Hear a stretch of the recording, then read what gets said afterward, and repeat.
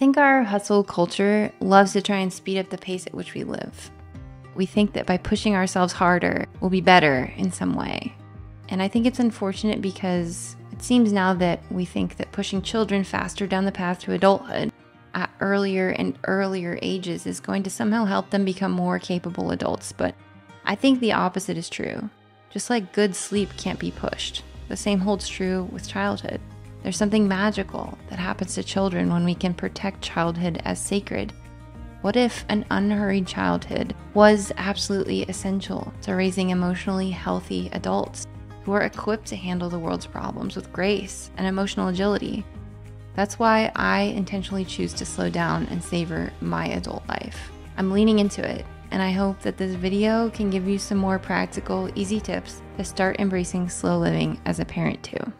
Here are just a bunch of ways that I embrace slow living with my kids. Number one is really small daily, I'm gonna call them rituals. For example, for me, I'm usually the first one up, and I will often go for a walk or prepare breakfast, turn on some music, and then when my kids come out, if I am listening to a podcast, then I turn it off. Whatever I'm doing, I stop and we like have this moment together. This sounds so simple, I know. As hectic as the day gets, I can always think back on it, and I feel it adds a sense of peace and calmness and like predictability to our day. It's just a reminder that you do have the space and time to do little things like this. The next way that I would recommend embracing slow living with your kids is to quit an extracurricular.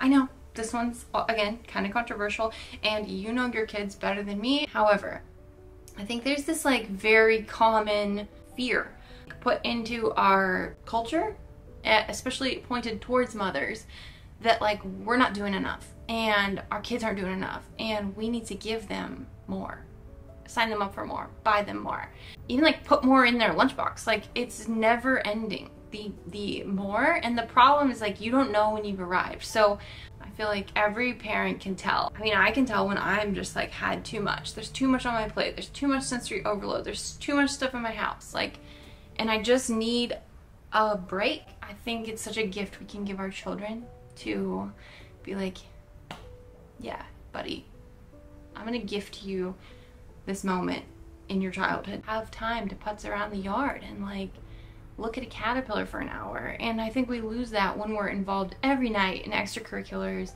and you know, rushing from one activity to the next, and there's no time for outdoor play that's just free with no strings attached. Maybe you could just find one that might really clear your schedule and the chaos from your life to just find a little more time in your week to do nothing. I am all about simple, everyday self-care practices. For me, an everyday thing I do is drink tea. And one of my very favorite teas is Peak. And that is why I'm so excited to be partnering with Peak on today's video. As you can see, I have a ton of different tea flavors in here that, I don't know why, but this makes me so happy. I have all these different tea flavors so that when I wake up in the morning, I can just like pick the one that sounds the best and then have it.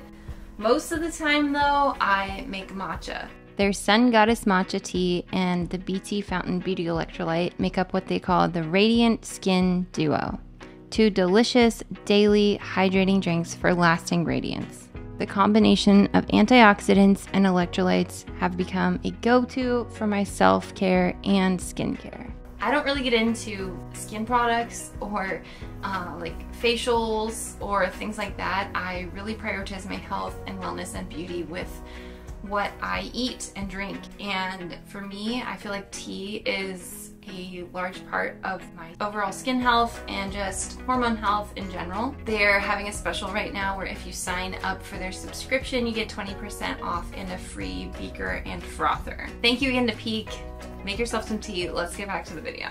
The next way to slow down with your kids is just to acknowledge feelings rather than fighting them. This has been a very powerful thing in our home, and I'm no expert. I'm just a mom that's very passionate about my own mental health. So I've been through lots of therapy and counseling, and I've read lots of books like Emotionally Healthy Spirituality, and I'm really into rye, which I don't know if many of you are into it, but I feel like if you're into slow living and like you're trying to be gentle towards yourself, then there's definitely there's got to be like a propensity towards being gentle towards your children. And so yeah, if you've never heard of like respectful parenting, I feel like Magda Gerber is like she's like the Maria Montessori of respecting children, like this movement to treat young people with respect. There are other like definitely experienced teachers in this field, like Janet Lansbury and like my friend Caitlin at the Mellow Mama. So there's just wonderful resources out there, but as we've kind of tried this in our own home, it's honestly like a tool to reparent yourself and regulate yourself.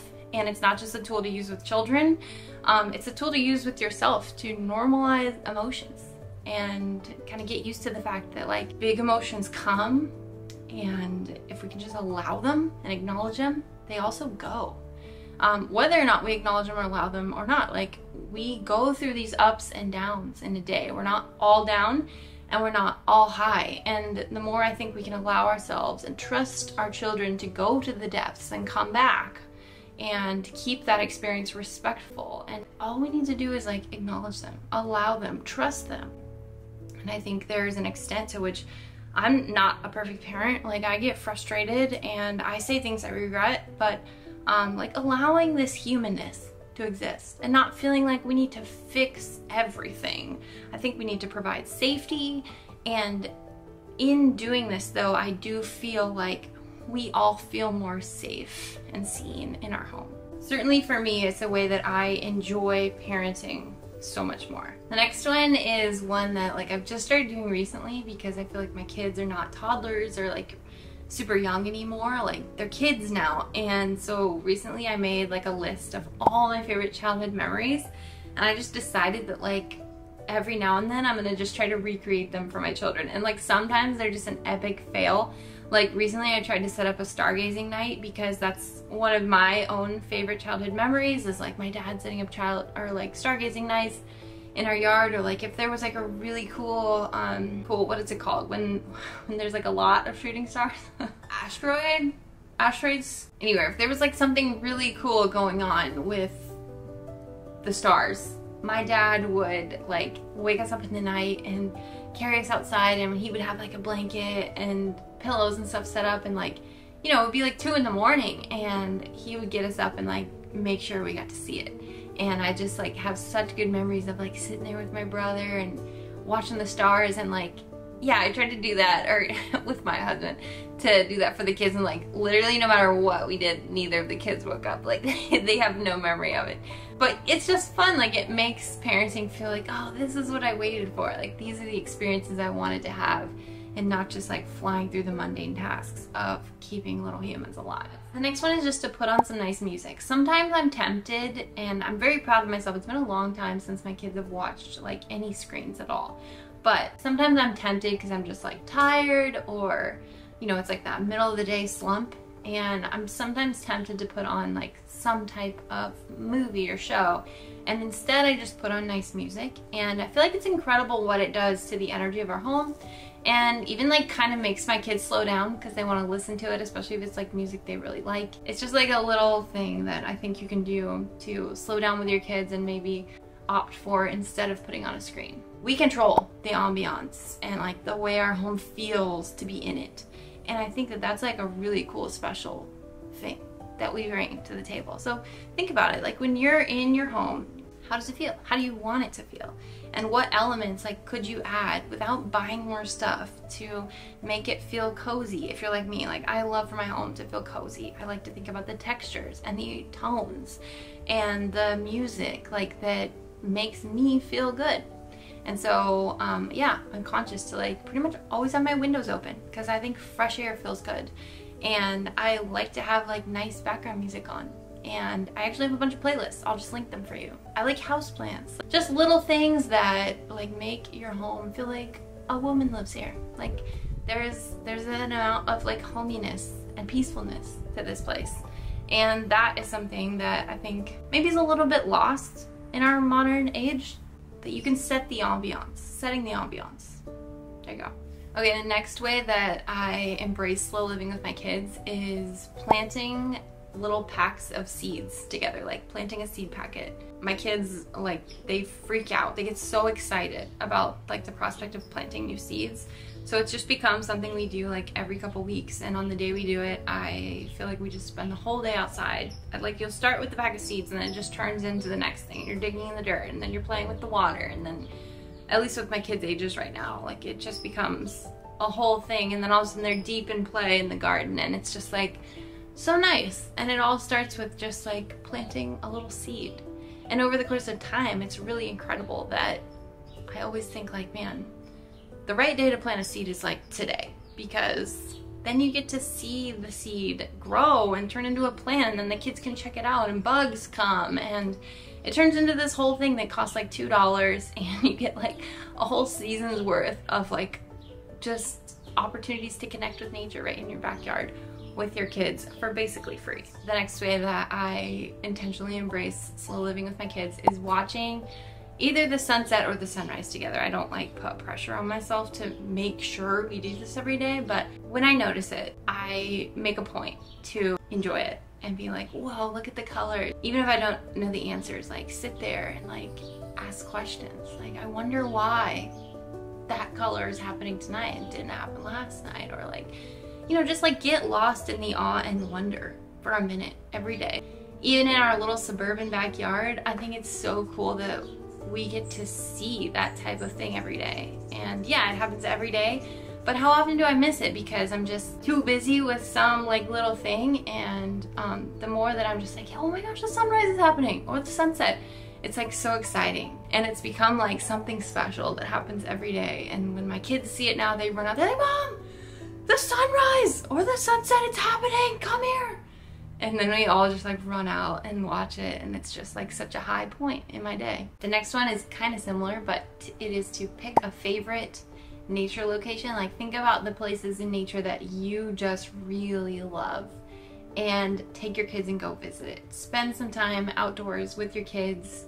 It's good for you, it's good for them. It's just like such a great way to connect with whatever the season is. All my favorite memories pretty much with my kids are of us doing things outside in nature. Pick a favorite childhood chapter book of yours that is just going to be like a very nostalgic and positive experience for you, and read it out loud to your kids. My kids love Little House on the Prairie books. They also really love Magic Tree House books, which I have memories of my mom reading to me, and it's just like such a lovely experience reading to them. And they're finally the age where they're like really into the stories. And usually I make a snack and we sit on the couch and we just read books together. The next thing that I love doing with my kids, that's definitely a way we slow down, is handcrafts. My kids are like really into sewing right now. I think it was a while ago now. It was sometime in the winter we made like a big chunky finger knitted blanket together, and that was really fun. It's something that it just kind of is grounding. It's a very grounding experience. Okay, so those are all the ways that I practice slow living with my kids. I don't know if this is part 3 or part 4, but I will link all the other videos that I've made about slow living with kids, so that hopefully at some point I have just like this big inventory of videos to help support you as you kind of like look towards lowering your stress and enjoying your life more as a mother. I always pray that my videos bring hope to whoever's watching them, so I'd love to hear from you in the comments if that was the case. Until next time, take care.